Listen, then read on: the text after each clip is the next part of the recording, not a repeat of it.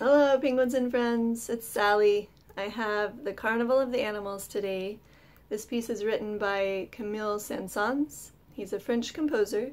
He started learning piano at the age of 3. Whoa!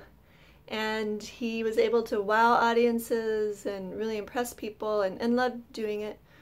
So he became a music student at the Paris Conservatory, which is a really famous school in France.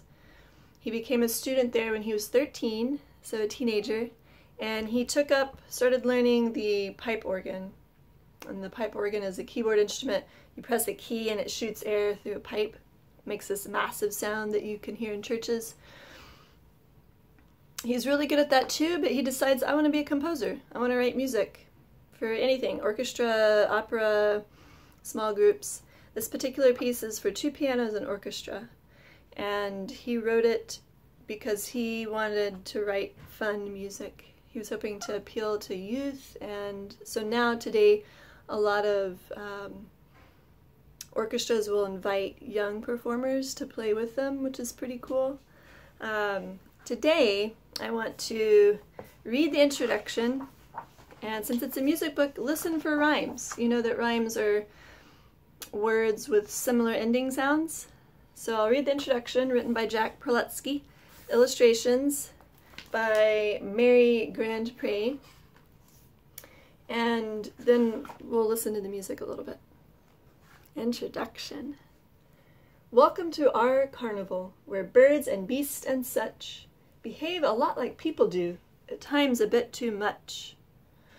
You'll meet the regal lion and the captivating swan, the irritating donkeys that prattle on and on. You'll meet a tortoise and some fish with undulating fins. Welcome to our carnival. The music now begins. Did you hear some rhymes? Yeah. Begins, fins, on, swan, much, such. And then here, this is the curtain to the performance or the stage. And so who's peeking out? Hasn't started yet. Why is he peeking out? Elephant. And then maybe a hen I see here, and that could be a tail of a lion. What do you think? I'm not sure. And then who's following the rules? They're behind the curtain still. They haven't opened the curtain yet. The show hadn't started. Get back in there, elephant. But we see a donkey, the shadow of a donkey, and some fish, I think. So there are several movements to the piece. We'll just do one today, which is, you see, don't you? The lion has its own poem. I'll read it. And again, listen for the rhymes. The lion. It's evident the lion is king, in charge of almost everything. Avoid the beast at any cost, for if you fail, then all is lost. If you should hear the lion cough, don't hesitate to hurry off. And if you hear his frightful roars, remove yourself to distant shores. The lordly lion longs to sup on living prey and chew it up. Oh, try not to fall within his sight, lest he dispatch you bite by bite. Besides his royal magnificence, the lion possesses common sense, and manages to labor less than every lovely lioness. So you see that tail and the crown and scary teeth. Okay, let's listen. And I want to draw it. You can dance around as a lion if you want, or stomp around. I'm going to draw it. What does a regal lion sound like? Played by 2 pianos and orchestra.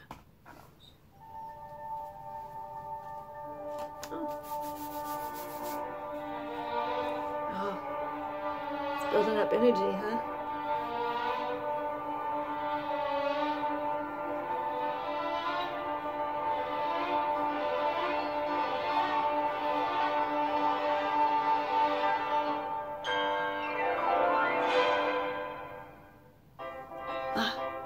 That sounds regal. Stands tall, puffed up chest.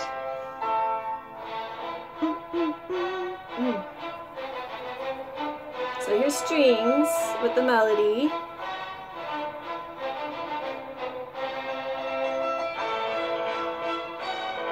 And the pianos are kind of interjecting, right?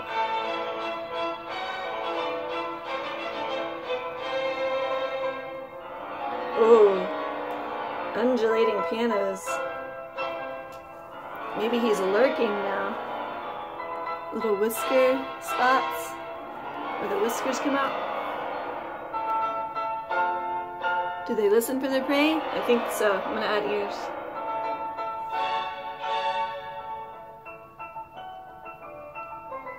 Ooh, nice piano duet.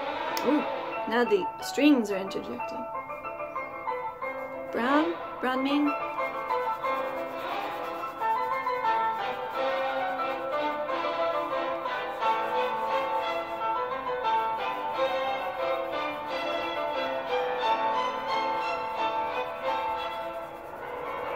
Ooh.